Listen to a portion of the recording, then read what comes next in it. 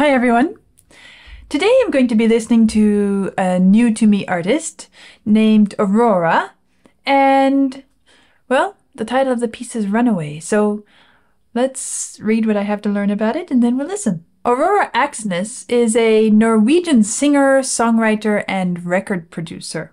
Aurora gained recognition with her debut extended play Running with the Wolves in 2015. Oh, this is a recent artist then, which contains the sleeper hit Runaway. Her music is primarily electropop, folk, and art pop, with vocals referred to as ethereal. She only played piano at the beginning of her career, but later involved herself in percussion and other aspects of music production.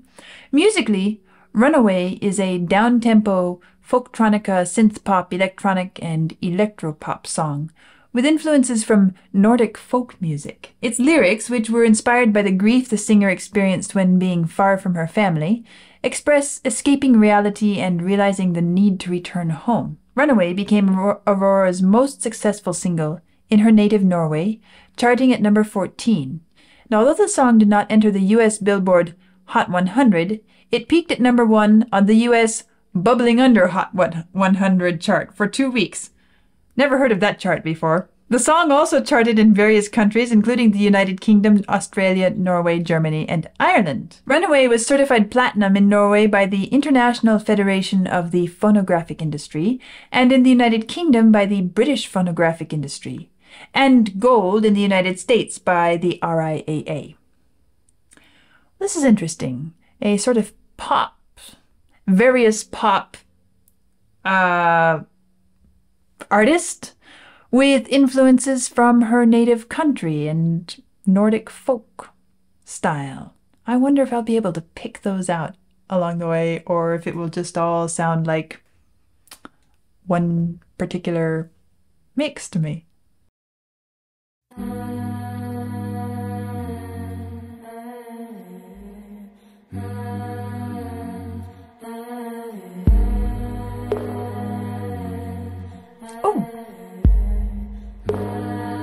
I like this.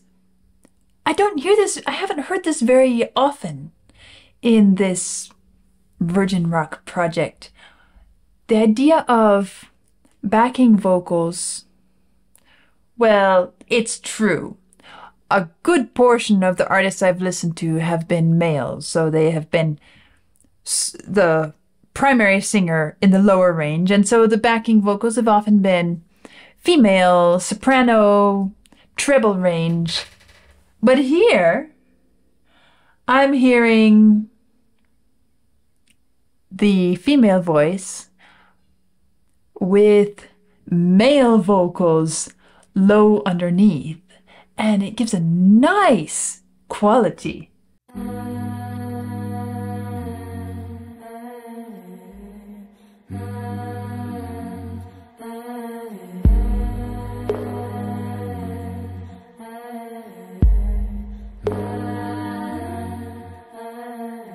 I was listening to the ocean. I saw a face in the sand, but when I picked it up, then it vanished away from my hands. Dawn. I had a dream I was 7, climbing my way in a tree. I saw a piece of heaven waiting impatient for dawn. And I was running far away. Would I run off the world someday? Nobody knows, nobody knows. And I was dancing in the rain. I felt alive and I can't complain. But no, take me home where I belong. This has a really different quality to it. As I'm listening, I'm imagining myself picking up a big conch shell and holding it against my ear and listening to the surf. It sounds as if this piece is coming from inside one of those big shells as you hold it up to your ear. There's this feeling of, there's an interesting sea-like quality to the sound. And it's not because of this little bit of hey, nobody knows, nobody knows. And I was dancing in the rain, I felt alive and I can't complain. But it's not because of that sound of maybe a wave rolling in. It's not that. It's the whole mix of, there's something watery about it, something surf-like about the sound mix. And I don't know enough about folk music from that part of the world to be able to pick out, is this something, a feature of music there or not? But I like the quality of this. But no, take me home where I belong. I can't take it anymore. I was painting a picture. The picture was a painting of you, and for a moment I thought you were here, but then again it wasn't true. And all this time I have been lying, oh, lying in secret to myself. I've been putting sorrow on the forest place on my shelf. And I was running far away. Would I run off the world someday? Nobody knows, nobody knows. And I was dancing in the rain, I felt alive and I can't complain. But no, take me home where I belong. I got no other place to go. No, take me home where I belong. I got no other place to go. No, take me home where I belong. I can't take it anymore.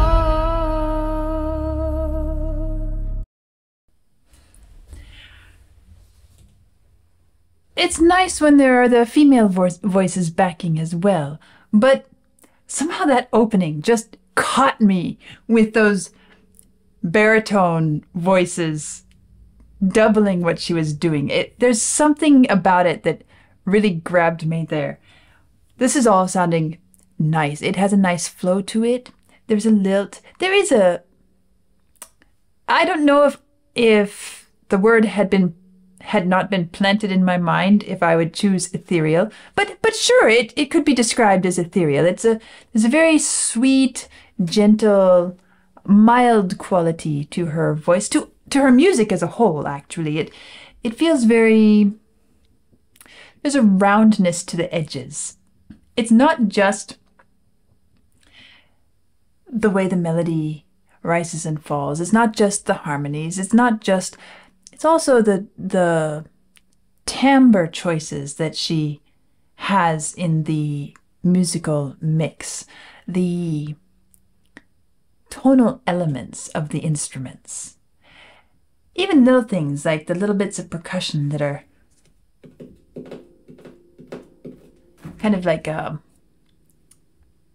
don't know, little wooden sticks or something. Raindrops. There's a roundness to the quality. I'm sure that some of this has to do with the way it is engineered in the studio. I'm sure of that.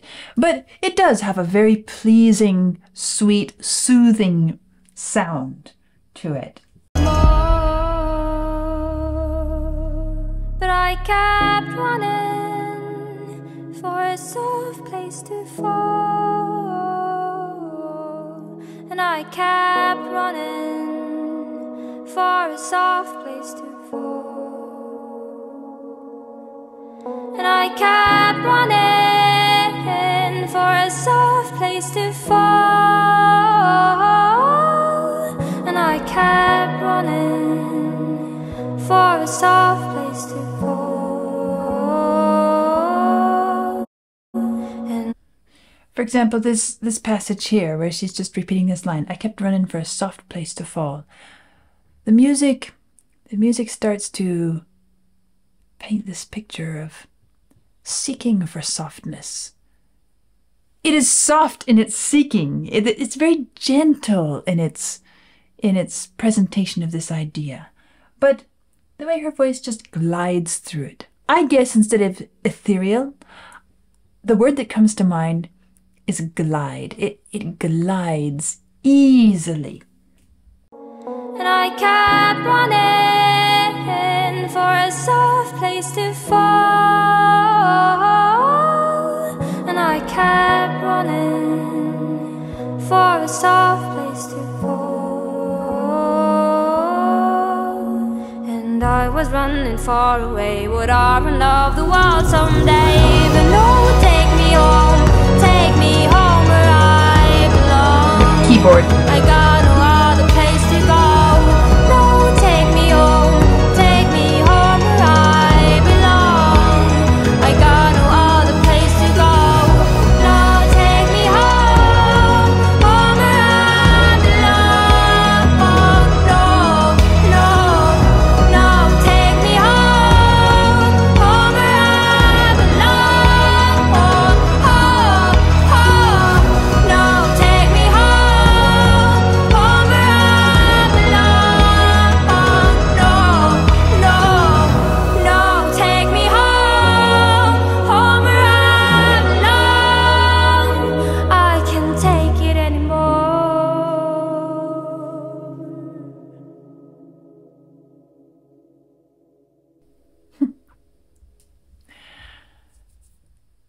It's a very nice way of expressing those feelings of, I want to go home, I want to go home. It's not panicked, it's not really stressed, it's not frantic. It's just the repetition. Take me home, I want to go home, take me home. I'm missing home. Home is where I want to go, home is where I want to be. And when it says, I can't take it anymore, it doesn't sound like it's an impossibility. It's more just the statement of, this is not where I belong. I belong at home. And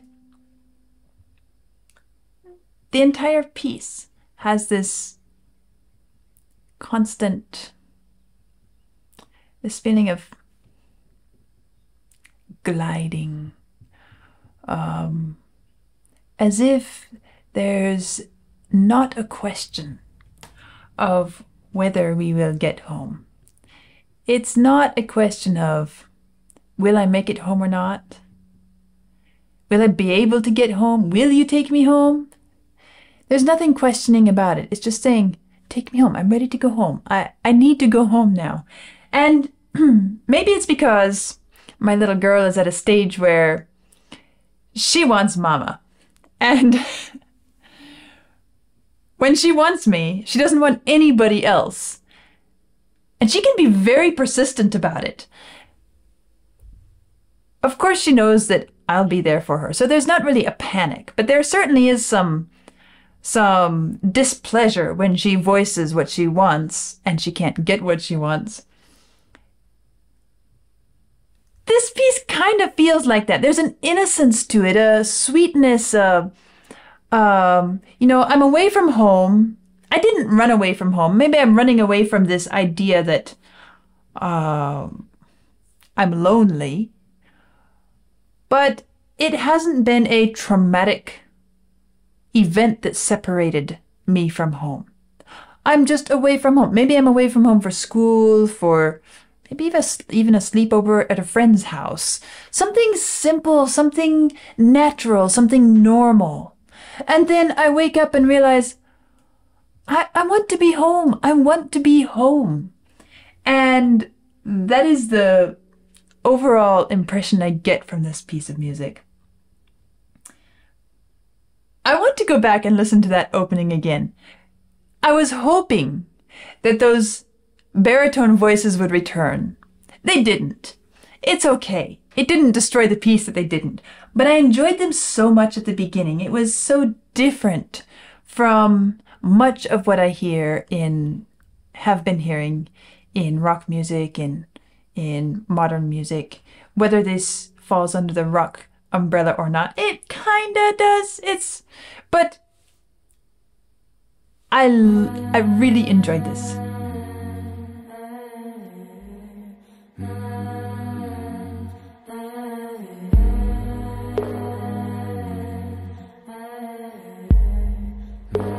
And I like what's happening with the phrasing too. There's this, I guess we could call it a riff, it's a motif.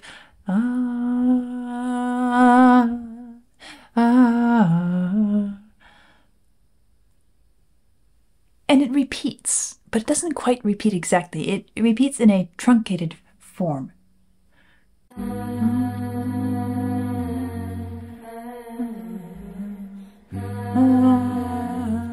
So the first time it was 1, 2, 1, da, dum. Next time it's 1, 1.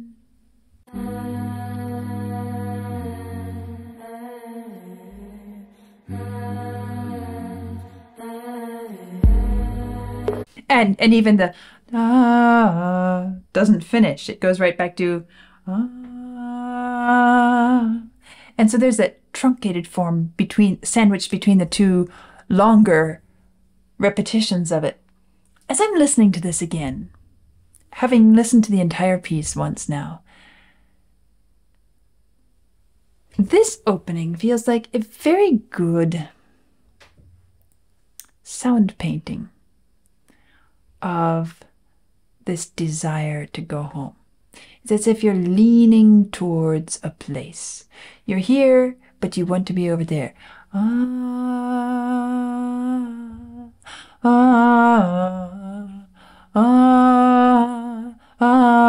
then that shortened version really is the thing that brings it alive, because it's as if you're leaning, but you can't quite go. It doesn't, you aren't able to get there.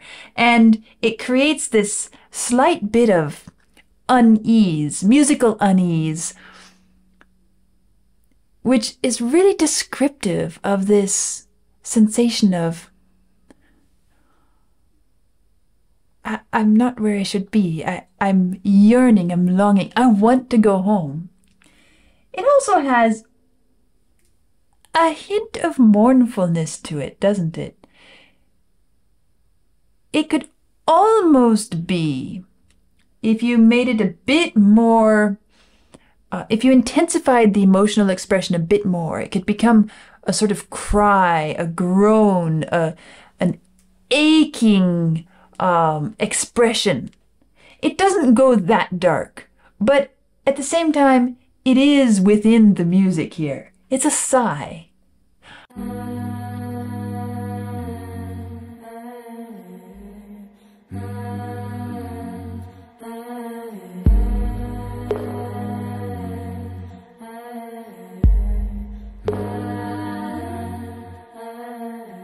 I was listening to the ocean. I saw a face in. And I really appreciate this moment where after ocean, there's nothing. There is nothing. There's not a breath. There's nothing accompanying. There's not a voice. It's just a moment of true silence. I was listening to the ocean. I saw a face in the sand. And especially because you don't hear much of that in the rest of the piece. It's a really special moment right at the opening. We've had this sigh, this yearning, this leaning towards home, this desire to go there, and this unease with not being at home. And then I was listening to the ocean.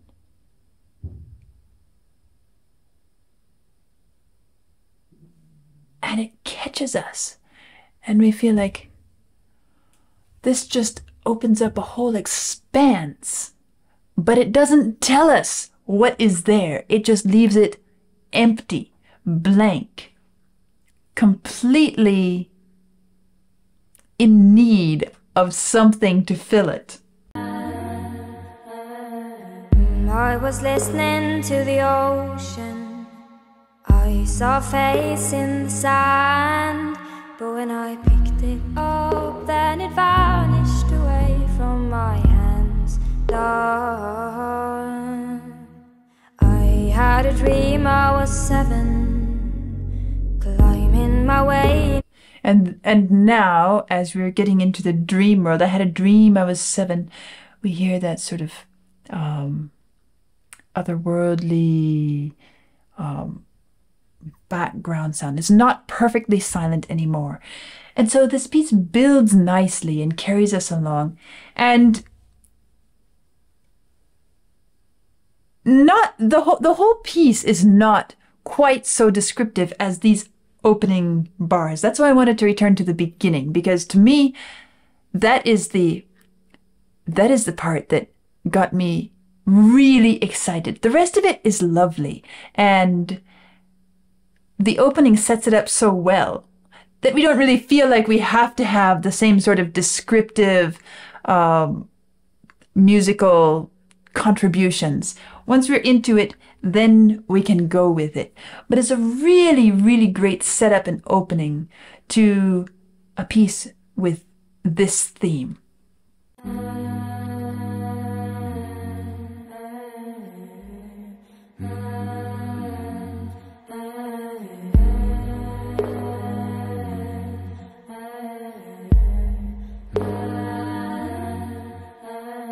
There was a little escape I was listening to the ocean. I saw a face in the sand, but when I picked it up, then it vanished away from my hands. Even when she sings, then it vanished away from my hands. Listen to what the voices are doing, this sort of slide. It's as if this face in the sand, you pick it up and it just slides through your fingers like sand does. It vanishes. To the ocean, I saw a face in the sand, but when I picked it up, then it vanished away from my hands. Isn't it beautiful? A lovely piece, gentle. As I said, the word that sums it up for me is gliding. This smoothness, this roundness, this easiness, and that sort of listening to a seashell quality. Ebb and flow, the surf coming in, this place of solitude, which is lovely, it's beautiful, but I would rather be home. And it's kind of special in that way. Well, that's my first exposure to Aurora with this Runaway, and she does have a pleasant voice, a pleasant musical soundscape. Maybe I'll return to her at some point in the future, but a nice first listen to this artist, and I enjoyed it. So let me know what you think in the comments, and I'll see you soon.